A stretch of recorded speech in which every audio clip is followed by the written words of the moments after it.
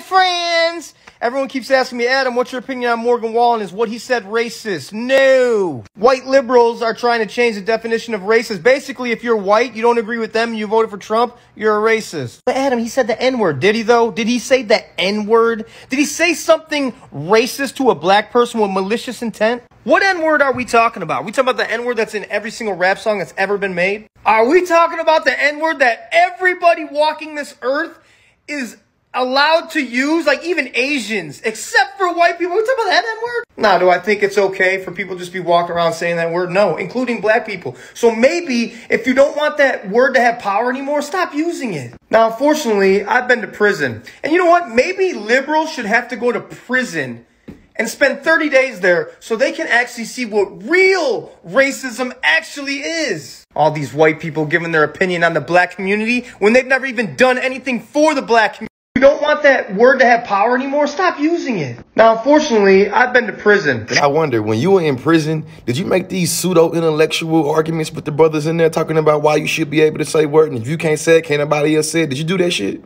Or is that something you just try to do on the internet? It's not fair. The Asians can say the N-word and everybody else can say the N-word, but white people can't say the N-word. It's not fair.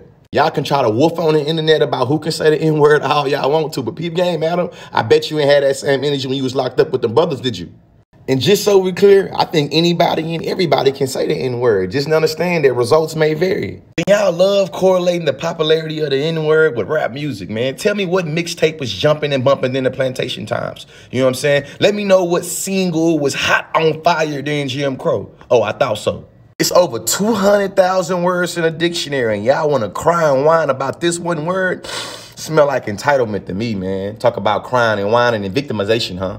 Change the definition of racist. Basically, if you're white, you don't agree with them, and you voted for Trump, you're a racist. And what have you done for the black community other than give us this unseasoned ass opinion about who gets to use the N-word and why? And where in the hell did you hear that everybody can say the N-word, including Asians, except for white people? Who told you that shit? And I saw that he had an increase in sales after this little N-word controversy. My question to you is, how many albums did your ass go and buy after this little controversy? Because I can tell you eating it up.